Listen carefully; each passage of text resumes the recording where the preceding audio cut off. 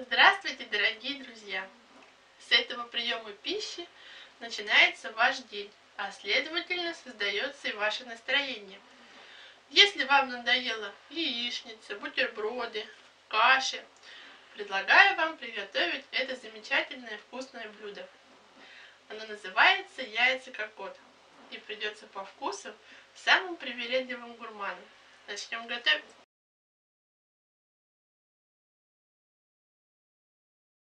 Начнем с того, что вилочкой разомнем сардины.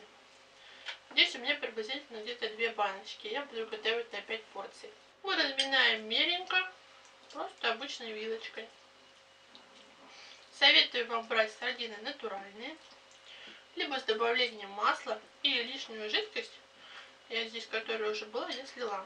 Не надо, чтобы они были слишком жидкие. Я заранее подготовила, порезала мелко помидоры. Натерла твердый сыр, например, российский. И открыла сливки 20% жирности. Сейчас будем выкладывать. И сверху уже финишем для нашего блюда будет яйцо. Для начала берем фарш. Предварительно я уже формочку смазала сливочным маслом. Выкладываем на дно. Плотненько, так чтобы лежало, видите? У нас в семье мужчины есть, поэтому я так прилично кладу фарша, чтобы был плотный завтрак. Далее, после того, как мы фарш положили, берем помидоры, мелко порезанные, как я уже сказала, и накладываем сверху слой помидор. Жижка, которая в помидорах образуется, лучше не класть. Нас только сами помидоры интересуют. Так, положили помидоры. Далее добавляю сливки на глаз. Видите, добавила сливки. Затем добавляю сыр.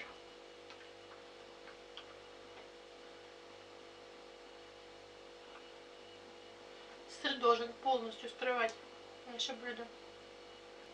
Так, видите, вот добавила сыр. И сейчас берем яйцо, предварительно уже помытое, и добавляем сверху.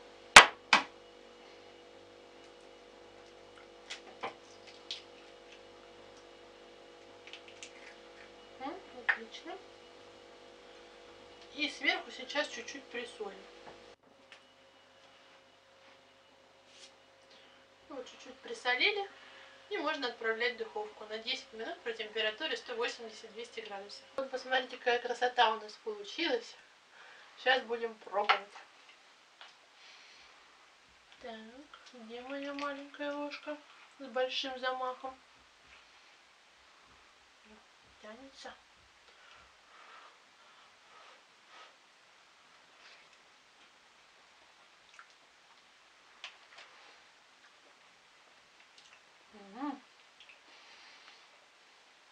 Прям по сравнению с обычной яичницей, к которой вы привыкли. Многие, небо и земля. Обязательно попробуйте приготовить. Это очень вкусно, просто очень вкусно. Подписывайтесь на мой канал, следите за мной в соцсетях и ждите новых видео. Ставьте класс обязательно. Пока-пока.